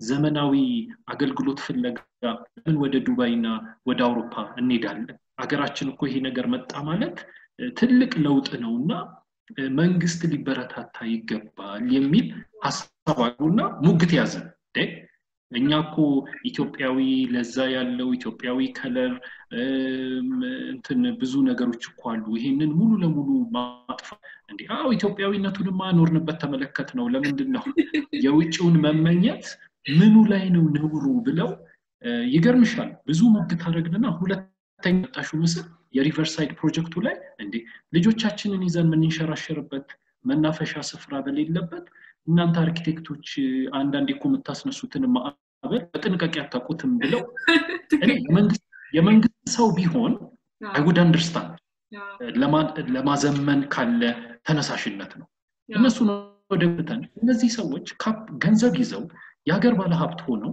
ብዙ ትላልቅ ህንጻዎች የሚሰሩ ናቸው አንዳንዶቹ ከኛ ጋር ፕሮጀክት አላቸው ሌሎቹ ከተለያዩ አርኪቴክቶች ጋር ስራ ዲሲዥን ሜከርስ ናቸው እነዚህ ሰዎች እኔና አንቺ አሁን ያወራነውን አዲስ አበባ እንደ ኢንዲጂነስ ካፒታል የምንላትን ምስል አያዩትም ይሄ ራሱ አንድ ትልቅ ቻሌንጅ ነው because መንግስት አለ ነዋሪ ህዝብ ተጠቃሚ አለ በሶስተኛው ወገን ደግሞ ባለሀብቱ አለ ባለሀብቱ እይታ በጣም እንደው የተለየ ነው በተለይ ከኛ ባለሙያዎች ሰላምና ይሄስ ቻሌንጅ እንዴት እንደው ካየሻቸው ኬዝ ስተዲስ አንፃር ስታይ ማለት ግልጽ ነው ይሄንን ሁላችንም የምናውቀው የምንኖርበት ነገር ነው ያብዛኛው ባለሀብት አመለካከት ከኛ መልክ ብዙ ጊዜ አይጣጣምና ደግሞ ትክክል ነው ትክክል ሌጂቲሜት የሆነ ፖይንት አላቸው ዌልት ክሬት ተደርጎ እዚሁ ማጥፋት ካልቻለን እዚሁ ሪኢንቨስት ማድረግ ካልቻለን ወደ ውጭ ሄደው ውጭ ሆነ የሚዝናኑት ስቲል ያገር ሀብት ይወጣ ነው ካገርና ትክክል ነው ማለት ዚህም ልማቱ መደረግ አለበት ሪቨርሳይድ ፕሮጀክቱ it's a good project ክሊን መደረግ አለበት ግን ይሄን በመናደርግበት ጊዜ ጎን ለጎን እንግዲህ የኢኩዊቲው ጥያቄ ስንመለከተው ማለት ነው ማን ነው ይሄንን ስፔስ የሚጠቀመው what percentage of our population ባለሀብት ነው ሲጀመር main priority riverside መዝናናት የሆነ population ምንድነው what segment of that population is there እና ከዛ ደግሞ on the other side ደግሞ what segment of the population አሁን እዚህ አሁን ያለበትን ደረጃ ስናየው እንግዲህ ሪቨሩ ላይ በጣም ሴፍ ባልሆነ ሲቹዌሽን ነው እየኖሩ ያሉት ሰዎች አይደለም በጣም ዴንጀረስ የሆነ ቦታ ላይ ተቀመጡት ለራሳቸው የሚያሰጋ ነው ግን ለምንድን ነው እዛ ቦታ የተቀመጡት because they don't have alternatives probably ኑሯቸውን ከዛ አካባቢ ጋር የተሳሰረ ስለሆነ ነው so እነዚህን ችግሮች ኢግኖር አድርገን completely erase አድርገን ሌላ ነገር ቢልድ ማድረጉ የራሱ ኔጌቲቭ ሪፐርከሽኖች አሉት አሁን በአጭር ጊዜ ሊታይ ማይታይ ሊሆን ይችላል ግን በረጅሙ ጊዜ ስንመለከተው ሎንግ ተርም ፕላን ስንመለከት ይዞት የሚመጣው መዘዝ አለ criminality increase ያደርጋል because by nature high investment ያለባቸው ቦታዎች they tend to be exclusionary either directly space መጠቀም አይችሉም ወይም ደግሞ ኢኮኖሚክ ላይፍ ሶርሳቸው ከዛ ስፔስ ጋር ሊገናኝ አይችልም አሁን ይሄን መንገድ ብታየው ስትሪት ቬንደር የለም ለምን because የስፔሱን ኳሊቲ አፌክት ያደርጋል እንደ ልብ መዝናናታችንን በየደቂቃው ያው መንገዱን ሁሉ የሚያስቸግር ሰው ሲኖር ትክክል ነው ለመዝናናት ላያመች ይችላል at the same time ደግሞ እነዛ ሰዎች ከዛ ቦታ ሪሙቭ ተደረጉ ማለት በጣም ትልቅ ሴግመንት ኦፍ the population መተዳደሪያውን አጣ ማለት ነው እና ጆብ በጣም ብዙ ጆብ ክሬት ያደረግን ነው ይሄ it's a major priority in our economic agenda አሁንም ብዙ ቦታ ላይ የምናየው ነገር ነው ግን እነዛን ጆቦች ክሬት ያደረግን on the side ደግሞ a lot of jobs ያጣን ከሆነ or you know remove ተደርገው maybe ሌላ remote area ሲሆኑ እንደ አዲስ ስራ ፈላጊ ነሶች ተመልሰው ሊመጡ ይችላሉ so you know the economics of these spaces መጀመሪያ መረዳት አለብን እንዴት ነው ማጣጣም ምንችለው የሚለው ነገር carefully ይሄ ደግሞ በዲዛይንም ሊሰራ የሚችል ነገር ነው if equity considerations are you know forefront in our minds you know የተለያዩ portions of this riverside ለምሳሌ ቬንደሮች አሉባቸው የሌሉባቸው ሊኖሩ ይችላሉ on the same project so you can differentiate it and ለቱሪስቶችም it might be interesting የሆነ segment of the walk ቬንደሮች አሉበት local atmosphere experience የሚያደርጉበት segment ሊኖር ይችላል so እነዚህ ነገሮች necessarily either or አይደሉም ሁለቱም legitimate concern ያላቸው issues ስለሆኑ እንዴት ነው ማጣጣም የሚቻሉት ማለት how do we እንደዚህ ኤክስትሪሞቹ ብቻ ይዘን መቀመጥ ሳይሆን either you know dangerous living conditions or completely exclusionary urban space ሳይሆን እንዴት ነው ማጣጣም የሚቻለው and how can spatial planning urban design architectural design play a role in this hey this is a major homework for us professionals that's why I think this discussion is important on this platform በጣም ጥሩ ነው because አንዳንድ planning profession ውስጥ ያሉ ሰዎች የዲሲዥን ሜኪንግ ቦታም ላይ ያሉ የፕላኒንግ ኮሚሽን ውስጥ የሚሰሩ አሉ ሜየርስ ኦፊስ ውስጥ የሚሰሩ አርኪቴክቶች አሉ እንደውም ደግሞ አሁን የሜየርስ ኦፊስ ራሱ የሴንተር ፎር አርኪቴክቸር ኤንድ አርባኒዝም ብለው በቅርብ የከፈቱት የመንግስት ሜጋ ፕሮጀክቶች የሚታዩበት ስላለ እንደነዚህ አይነት ፕላትፎርሞች ተቀራርበን እንድንነጋገር ጥሩ እንትኖች ይሰጡናል ለምን መንግስትም ትልቁን ኃላፊነት ስለወሰደ ኢኮኖሚውንም ሬጉሌት የሚያደርገው አቅጣጫ የሚያስይዘው መንግስት ስለሆነ የኢኩዊቴብል ወይም ደግሞ ተመጣጣኝ የሆነ የዜጎችን ኢንትረስት ያማከለ ኢንትረስት ማስከበር ይኖርበትና እኛ ደግሞ እንደ ፕላነር አንዳንድ ጊዜ አሁን እቺ በግራ በኩል ያለችው ሬንደር አርኪቴክት ወዳጆቻችን ነው ያዘጋጁትና እቺ ቲፒካል ሪቨር ፓርክ ሴንትራል ፓርክ መሮጫዋ ትራክ እንደዛ አይነት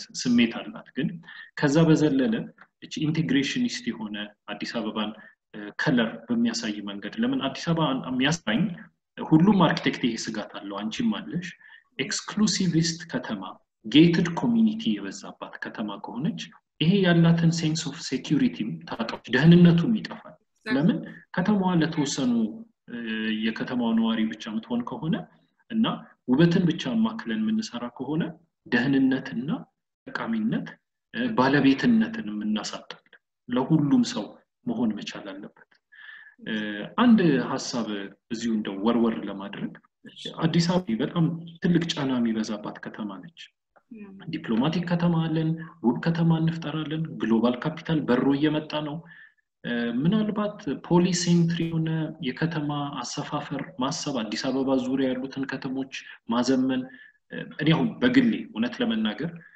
አዲስ አበባ ከተማ ከመኖር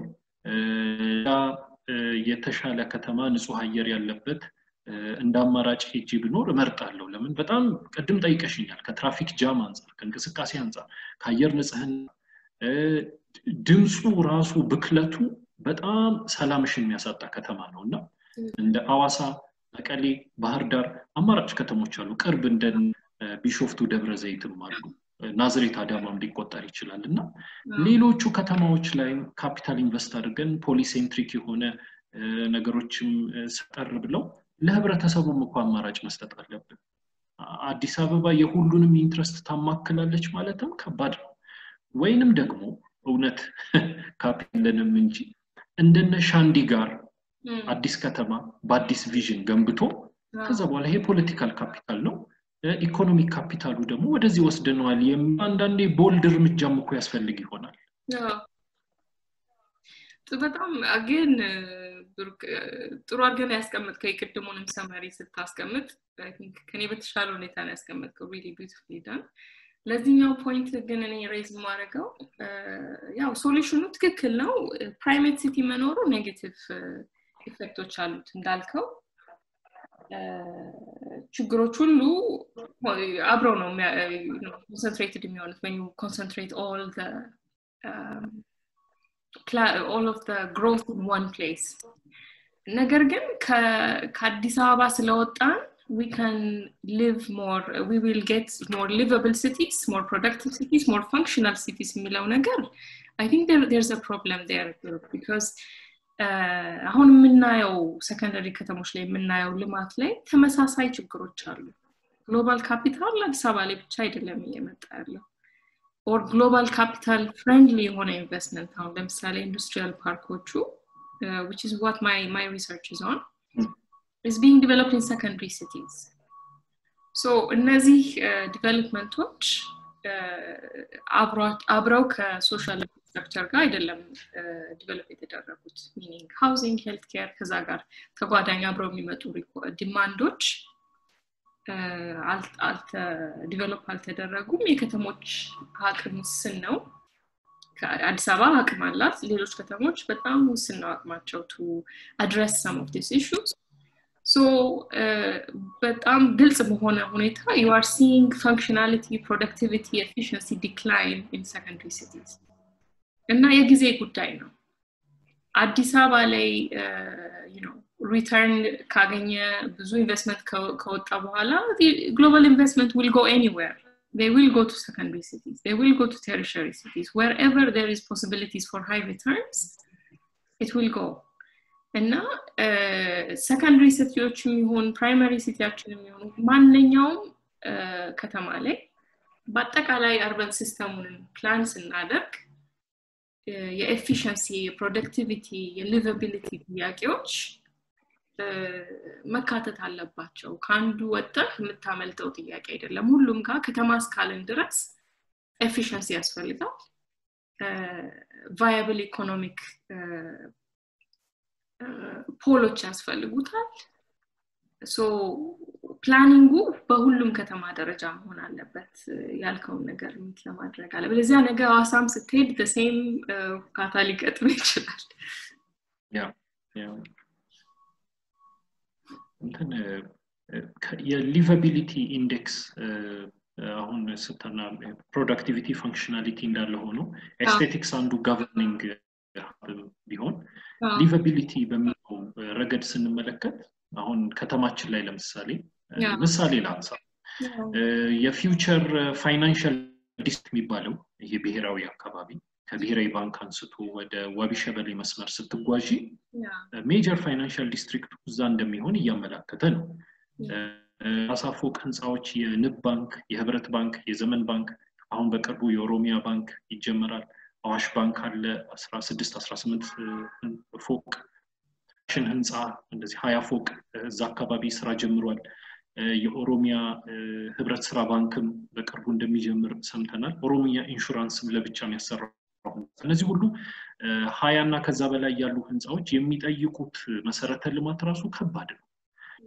ከዛ በተጨማሪ እዛ አካባቢ እግረኛ መንሸራሸር መኪና መንቀሳቀስ ሲጀምር የመንገዱ ስፋት እና አገልግሎት አሰጣጥ ራሱ በጣም ትልቅ ጫና ውስጥ ይገባልና ይሄ የፕላኒንግ እና የመሬት አሰጣጥ ችግሮች ራሱ ከተማችን ላይ በደንብ ነው የሚታዩት ምናልባት ፖሊሲ አጥኚዎችና ፕላነሮች አርኪቴክቶች ተቀራርበን ባለመስራት የመንጭ ነው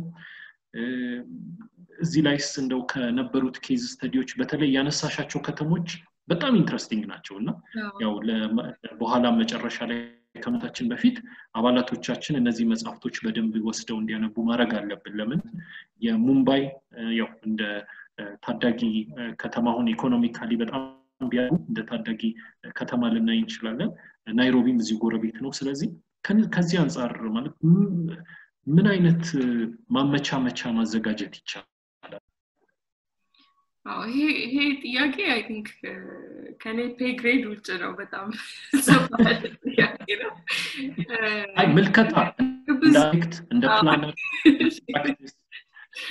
እንደው ምንድነው ሁሉ ጊዜ ኮምፕሌን ስለሚኖር ነው ፖሊሲ ሜከሮች እኛን ሳያማክሩ ነው ፕላን የሰሩት ስትራክቸር ፕላኑን ያላማከለ ስላተሰራ ፖሊሲ ሜከሮቹ ደግሞ እናንተ ፕላነሮች አማራጭ አትሰጡንም እኛ ምንመለከተው ቪዥን ከከተማው ነባራ ከተማውን ልናሳድግ በመናስብበት ቪዥን እየተጓዛችሁ አይደሉም ይላልና ምን አይነት ሜትሪክስ ነው ሊረዳን የሚችለው ከሚል አንፃር ነው ጥያቄው አይ ነው ማቀረብ አለብን እየተቀራረብን አይደለም ትክክል ነው and I agree I was just kidding I guess I can give you my opinion ማለት የሊቨቢሊቲ ጥያቄ አዲስ አበባ ላይ ብቻ አይደለም ማንኛውም ሜጀር ሜትሮፖሊታን or capital city ላይ ቻሌንጅ ነው because you know planning can only go so far ከፕላኒንግ you know እይታዎች ብዙ ነገሮች ማታረጋቸው ነገሮችን happen ያረጋሉ ከተማ ውስጥ ግን you know within the limits of what is plannable ጥንቃቄ ያስፈልጋል ማለትም ለምሳሌ when we think about compact land use ከተማችን ላይ አዳዲስ housing developments በጣም ብዙ ይመጣሉ የት ነው ሊገነቡ የታሰቡት ብለን ስንጠይቅ this needs to be a major issue to be discussed you know ወጣ ብለን በመናስቀምጥበት ጊዜ ራሱን የቻለ ሌላ መዘዝ ይዞ ይመጣል ሁላችንም እንደምናውቀው የኮኔክቲቪቲ ችግር ይመጣል የአዲስ ኢንፍራስትራክቸር ችግር ይመጣል ለነዋሪዎች really livable አይሆንም ከተማው እዛ ሄደው ለሚሰፍሩ ሰዎች ማለት ነውና coming towards more compact land use if it is planned ማለት ነው አሁን ቅድም ያልከው traffic management parking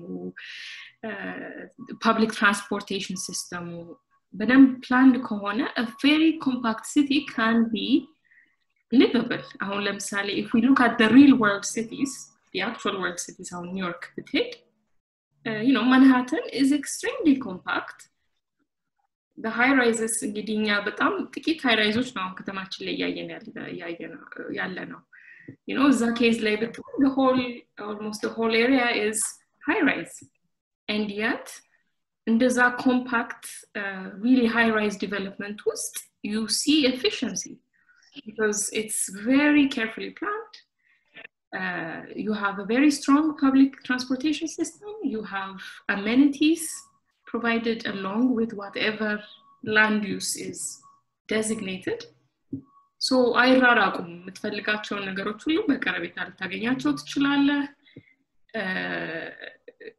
there are many planning interventions you could put in place you know certain regions can only ላይሆን ይችላሉ or many possible solutions are there እኛን ተጀመረ compact city planning ብዙ ከተሞች ላይ already ያለ ነገር ስለሆነ እነዚህን ጥያቄዎች በተገቢው ጊዜ መጠየቃችን ነው እንጂ አሁን important የሆነው I think solutions already አሉ እና when I'm sure እነዚህ ነገሮች they are reflected in the 10-year plan but ወደፊትም ዲስከሽኖች ሲነሱ አሁንም እየረቀቀ ነው ፕላኑ የ5 አመቱ ፕላን በሚረቅበት ጊዜ እነዚህ ጥያቄዎች የማንሳት የማወያየት responsibility as professionals ስላለ just highlight ለማድረግ ነው እንጂ definitely these are solvable issues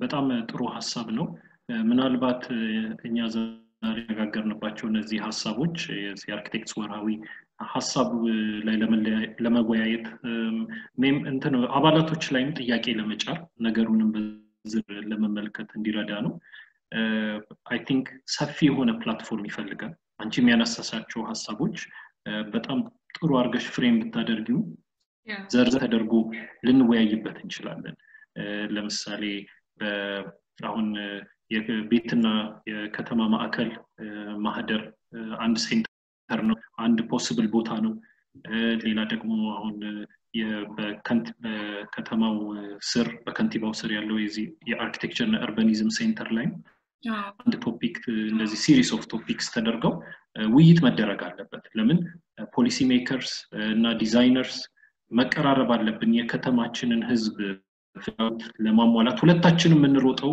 ፍላጎት ለማሟላት ነው የካፒታልና የተለያዩ ጫናዎች ሊኖሩብን ይችላሉ ተቀራርበን ግን ካልሰራን መፍትሄው መጨረሻ ላይ አመርቂ ላይሆን ይችላል የከተማውን ዜጋ ማገልገል ያስፈልጋል ከዛ በተጨማሪ ደግሞ ከውጪ የሚመጣውንም ዓለም አቀፍ እይታ ኤስቴቲክስ ኖራን ስለሆነ ያንንም በተወሰነ ደረጃ ማስተናገድ ስለሚያስፈልግ ማለት ነው Brook, I think summarize ያረክ ስለሆነ ልትዘጋ መሰለኝ ግን ከመዝጋታችን በፊት ሐሳብ ይቻላል ፕሊዝ ሐሳብ ይቻላል አንተ ሪፍሌክት ብታረግበት ደስ የሚለኝ የዚህ የኮንስትራክሽን ኢንዱስትሪያችን ትራንስፎርሜሽን ምን መምሰል አለበት አሁን የምናስባቸው የሃውዚንግ ላይ ብቻ ያለውን ጫናና እቅድ ስንመለከት construction industry ምንድነው መምሰል ያለበት አሁን መስመር ያዘ ነገር ሊሆን ይችላል ወደፊት ሞር መጠናከር ያለበት ወር አሁን መስመር ያዘ ነገር ካሁን በጥንቃቄ መታቀድ ያለበት ምትላችሁ ነገሮች ካሉ because you are more involved in the construction sector እዚህ ላይ ትንሽ የሆኑ ፖይንቶች ብታነሳ ብዬ ሪቨርስ አረኩት የሆስቱን አይ አንዱም የዚህ ዲስከሽን ደስ የሚለው ያው ኮንቨርሴሽን ስለሆነ አው ኮንስትራክሽን ኢንዱስትሪው ልክ ነሽ ሰላም እውነት ለመናገር ብዙ ጥሩ ነገሮች ቢሰሩ አሁንም አርኪቴክቱም የኮንስትራክሽን ባለሙያው ቆም ብሎ የሚመለከተው በፈረንጆቹ የ1950ዎቹ የ1960ዎቹን ህንጻ ነው በአፄ ኃይለ ሥላሴ ዘመን የከተማ ማዘመን ካልነው ጋር የተሰሩት አሁንም ቀና ብለን ሁሌ የምንጠቅሳቸው ህንጻዎች እነዛ ናቸው ለምንድነው ቢባል ከዲዛይንም ከኮንስትራክሽንም አንፃር ከፍተኛ ጥራት ከፍተኛ ትጋት የነበረበት ስለሆነ ይሄ ትጋት ደግሞ በስራራጮቹ ብቻ ሳይሆን በዲዛይነሮቹ በህንጻ ባለቤቶቹ መንግስትም ይሁን የግል ባለሀብት የተሻለ ራዕይ የተሻለ ፍላጎት ሰንቀው ስለተንቀሳቀሱ ይድምር ውጤት ነው በአፄ ኃይለ ሥላሴ ዘመን የተሰሩ ህንጻዎችን ልዩ የሚያረጋቸው አሁን የፖስታ ቤት ህንጻን ስትመለከቺ ደጋግመሽ በቴጂ ህንጻው የተሰራበት ዲዛይን ሐሳቡ ለህዝብ እንቅስቃሴ የግንባታው ሁኔታ ጥራቱ ከአሉሚኒየም በርና መስኮቶቹ ጀምሮ እስከ ወለል ንጣፍ ተጠቀሙበትና ግንባታ ያከናወኑበት መንገድ የሚያሳይሽ የተሻለ ትጋትና የተሻለ አትኩሮት ሰተን ስለምንሰራ አገራችን ላይ የኮንስትራክሽን ኢንዱስትሪው በማሳሳቢ ደረጃ ላይ ነው የደረሰው ሐቁን መነጋገር ሁሌ ጥሩ ስለሆነ ማለት ነው አሁን እንደውም ብዙ እኮ የመንግስት ሜጋ ፕሮጀክቶች በውጪ ተቋራጮች ነው እየተሰሩ ያሉት የሀገር አቀፍ ተቋራጮችም ቢሆኑ እንደነ ቫርኔሮ አይነት ጣሊያን ስሪት ያላቸው ግንባታ ድርጅቶች ካልሆኑ በስተቀር የሀገር ኮንትራክተሮች የትኛውም ጋር ሲሳተፉ አንመለከትም አንዳንዱ ያው የጨረታው ስርዓት ለሀገር አቀፍ ኮንትራክተሮች ዝግ ነው ይላሉ ኮንትራክተሮች እኔ ግን አልስማማ ዝግ አይደለም ግን አገራችን ውስጥ ያሉ ስራ ተቋራጮች በበቂ ሁኔታ አቅማቸውን ገንብተው ራሳቸውን በዚህ አሁን በጣም ኮንስትራክሽን ዘመናዊ ከተሞቻችን የሚያስቧቸው ህንጻዎች በጣም ውስብስብና ብዙ የኮንስትራክሽን ጥበብና ችሎታ የሚጠይቁ ሆነው ሳለ የከተማችን ኮንስትራክሽን ላይ ያሉ ተቋራጮች በዛ ደረጃ ራሳቸውን እያበቁ አይደለም ስለዚህ የውድድር መስመሩ በጣም እየጠበበ ነው ብዙ ፕሮጀክቶች በውጪ ሀገር ኮንትራክት እየተሰሩ ነውና ምናልባት መፍትሄው ብዙ ነው ያው እኔ ኮንትራክተሮቹን ትንሽ ጫን የምለው ብዙ ጊዜ ስንገናኝ የሥራዬን ባህሪ ያው ከጭቅጭቅ ስለሚጀምር ይሄንን በግልም ሁሉንም ስለምወቅሳቸው አሁንም የምናገረው ከዛ የተለየ አይደለም አቅማችንን መገንባት አለብን ለምሳሌ የቫርኔሮና ኢንኮ ጣሊያን ኮንትራክተሮች የሶስተኛ ትውልድ ደረጃ እኮ ደርሰዋል አሁንም ጥራት ያለው ስራ እየሰሩ ተወዳዳሪ ሆነው ከማንም የቻይና ኮንትራክተር ባላነሰ እንደውም በተሻለ በጥራት እየገነቡ የሚገኙ ስራ ተቋራጮች ናቸውና ይህ የሚያሳይሽ ምንድነው የሀገራችን ኮንትራክተሮች ብዙ መስራት አለባቸው እስቲ ዘመን ተገሪ የኮንስትራክሽን ካምፓኒ ንጥራ ብንል አሁንም ጣሊያኖቹን ነው የምንጠራው እንጂ የኢትዮጵያ ድርጅት በጣም ጥቂት ነው አንዳንዶቹም ወደ ሌሎች ቢዝነሶች ገብተዋል ስለዚህ በመጀመሪያ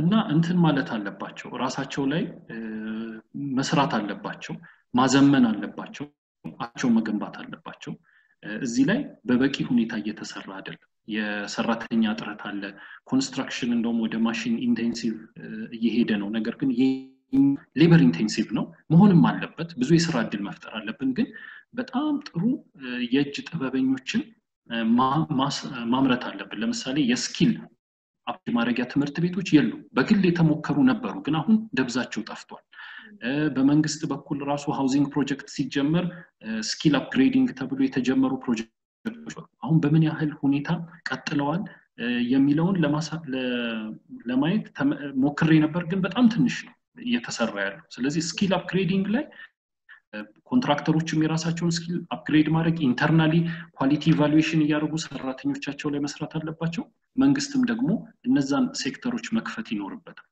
በተለይ ኳሊቲ አፕግሬዲንግ ኳሊቲ ሰራተኛ ነው ያያዘው የሚል ኮንቲኒየስ ኢቫሉዌሽን ሌላ ቢልዲንግ ኮዳችን ላይ የተጻፉ ጠንካራ ሰነዶች አሉ እነዛን መስራት አለበት ለምሳሌ ስካፎልዲንግ ከተወሰነ ህንጻ ቁመት በላይ በእንጨት ሳይሆን በብረት መጠቀም አለበት የሰራተኛ ደህንነት የመሳሰሉትን ጠንካራ አርጎ መንግስት የጥራት ኢንስፔክሽንን ጠንካራ አርጎ ኮንሰልታንት ሱፐርቫይዝ የሚያደርጋቸው ፕሮጀክቶች ኮንሰልታንቶችንም ተጠያቂ ቢያደርግ ተጠያቂነት ይፈልጋል ኢንዱስትሪው በደንብ ኢንፎርስ አልተደረገም ይሄም ሌላኛው ኤሪያ ሊሆን ይችላል ከዛ በተጨማሪ ግን ትልቁ አሁን በኮንትራክተሮቹ ወገን ሆኜ የምመጣው የኢንሹራንስ እና የባንክ ሴክተር ለኮንትራክተሮች ኢኳል ሪስክ ወስዶ የሚሰራ ኢንዱስትሪ አይደለም ይሄ ምናልባት ባይዘው ቶፒኩ ሰፊ ነው ግን የትኛው ማለት በተመለከተ ኮንስትራክሽን ኢንዱስትሪ ሪስክ አለው ሪስኩን ዲስትሪቢዩት አድርጎ ማኔጅ ማድረግ ጥበብ ይጠይቃል እኛ ሀገር ኮንትራክተሮች በቂ የሆነ ካሽ ፍሎ ከሌላ ሴክተር ለምሳሌ አንዳንዶቹ አሁን ኮንስትራክሽን ይጀምሩና ወደ ቡና ንግድ ገብተው ኢነፍ ካፒታል ሲኖራቸው ኮንስትራክሽኑን አንዳንዴ ሰብሲዳይዝ ያደርጉ የሚያሰሩበት በተለይ በኮቪድ ሰብሲዳይዝ ያደርጉ የሚያሰሩበት ሁኔታ አለ የካሽ አቅም ስላላቸው ባንክና ኢንሹራንስ ኢንዱስትሪው የት ጋር ናቸው ስትይ ሪስክ ቴከርስ አይደሉም ኢንዱስትሪውን እየደገፉ አይደሉም ባንክ እኮ ሪስክ ወስዶ ከዛ ሪስክ የሚያተርፍ ኢንዱስትሪ ነው ኮንስትራክሽን ሴክተሩ ላይ ግን ብዙ አልሰራም የኮንትራክተሮች አጋር ሆኖ አይደለም ምናልባት ይሄን በሌላ ቶፒክ ማየት ይኖርብናልና እነዚህ ነገሮች ይመለከታል በዝርዝር ብዙ ነገር አለው ግን ጀነራሊ እነዚህ ሐሳቦች ይታዩኛል በቴሌኮሙኒኬሽን ኢንዱስትሪው ላይ በጣም ደስ ይላል ቴንክ ዩ ብሩክ ስትናገር ሳስብ የነበረው ሜቢ ይሄ ፕሬዘንቴሽን በጣም ብሮድ ነው ብዙ ነገሮች ለመንካት ነው የሞከርኩት ግን እንዳልከው ሜቢ ሞር ስፔሲፊክ ፕሬዘንቴሽኖች each theme ብቻውን ብዙ ነገር ልንነጋገርበት እንችላለን ደግሞ አለብን ብዬ አስባለሁ so I hope በዚሁ እንደሚቀጥልና ሌሎችም ሴሽኖች ነዚህኞች እንደሚመለከቱ ተስፋ አደርጋለሁ እኔ ዴፊኒትሊ ቃል መገባው ሰላም በጣም ጥሩ ፕሬዘንቴሽን ነው ሐሳቡ ሰፊ ነው እና ዋይደር ኦዲየንስ ሊነጋገር ወደሚችልበት ቅድም ወደ ተጠቀስኳቸው ሴንተሮች ኮንታክት ማድረግ ኢንትረስት አለኝ አርኪቴክት ማህበርም ይሄ ኢንትረስት አለው ስለዚህ ከቤት እስከ ከተማ ማዕከል ወይም የሴንተር ፎር አርኪቴክቸር ኤንድ ኡርባኒዝም በከንቲባው ስር ያለው አዲስ የተከፈተው ከሁለት አንዳቸው ኦነርሺፕ ወስደው አርኪቴክት ማህበር ፕላትፎርሙን አዘጋጅቶ ዲስከሽኑን ለማምጣት ሬዲ ነው እና መወያየት መጀመር አለብን ያን ፕሬዘንቴሽን እዚህ ላይ በጣም ጥሩ አቅጣጫ የተመለከትኩት ብዙ ነገር መነጋገር እንዳለብንና ብንነጋገር እኛና ፖሊሲ መቀራረብ እንደምንችል በደንብ የሚያሳይ ነው እንደ እኔ አጠር ያለሽ ማጠቃለያ ነው የምሰጠው ግን ላንቺ ነው መድረኩን የምሰጠው መጨረሻ ላይ የምትጨምሩት ነገሮች ካሉ ማለት እኔ መጀመሪያም እንዳልኩት ይሄ this is not my area of specialty I'm sure በዚህ area ላይ more specific knowledge አላቸው በጣም ብዙ ፕሮፌሽናሎች እኔም አውቃለሁ ዋናው ይሄንን ፕሬዘንቴሽን እናርገው ስንባባል አክሴፕት ያደረኩበት ምክንያት እነዚህ ቶፒኮች አሁን ዲስከስ እየተደረጉ አይደለም እኔ እስከማየው ድረስ at least public conversation የለም በእነዚህ ኢሹዎች ዙሪያ እና you know ፕሮፌሽናል በሆነ መልኩ በደንብ ያሉትን አርጊውመንቶች ሁሉ አስቀምጠን በደንብ መወያየት ያለብን ይመስለኛል especially at this critical point because እውነት ለመናገር አሁን በጣም cross road ላይ ነው ያለነው massive political shift አድርገናል massive economic shift እያደረግን ነው አዲስ 10 አመት ፕላን እየወጣ ነው you know እና የሚቀጥለው ዴኬድ ዲፋይንድ የሆነ ነው already በጣም በፈጣን ሁኔታ ማለት ነውና በጣም ይሄ ፕላትፎርም የአርኪቴክቸር ወርሃዊ ፕላትፎርም በጣም ጥሩ ፕላትፎርም ነው ያነጋግረናል within the architectural community ከዛ ባለፈ ደግሞ ቅድም የጠቀስካቸው ፕላትፎርሞች በጣም ቆንጆ ፕላትፎርሞች ናቸው በዚህ ጉዳዮች ላይ በደንብ ኤክስፐርቲስ ያሏቸው ሰዎች ተገኝተው ከዚህ በደንብ በሰፋ መልኩ ብንነጋገርባቸው በሳተፍ በጣም ደስ ይለኛል እና ላመሰግን ነው የምፈልገው ብሩኬንን ቶፒክ at least ትንሽ መጀመር ስለፈቀድክ thank you በጣም አመሰግናለሁ ሰላም እኔም በጣም አመሰግናለሁ ጥርችን አክብረሽ ቆንጆ ፕሬዘንቴሽን አዘጋጅተሽ ሁላችንም ለረጅም ጊዜ የምንነጋገርበትን ፕሬዘንቴሽን ስላሳየሽንና ለጥሩ ውይይት እኔም መላው አርኪቴክት ኮሚኒቲ በኢትዮጵያ አርኪቴክቶች ማህበር አባላት ስምና እንዲሁም በራሴ ስም በጣም ነው ማመሰግነው እሺ ብሩክ ኦኬ እሺ thank you መልካም አመሰግናለሁ መልካም ጊዜ እሺ